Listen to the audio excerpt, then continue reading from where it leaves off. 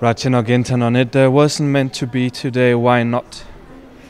Actually, I think that it's also I play very well in the beginning, and I can come back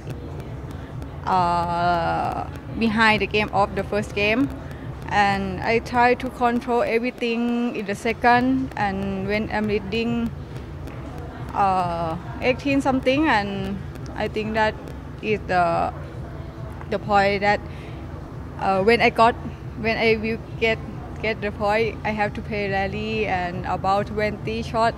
But when she get my point, it's so easy that I make mistake, and this is the what I have to improve for next time. And I also feel happy today that I can show my best, but unlucky that I cannot play in the final.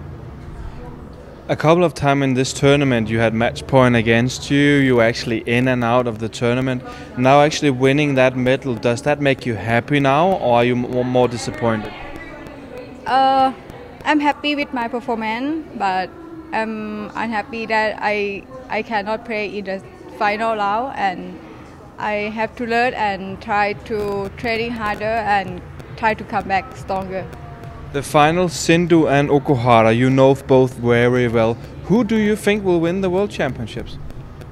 I don't know who will be the women's single champion, but I think that they both are high experience and also the high quality, like strong and the mental, something like that. So I think that depends on who is a lucky day.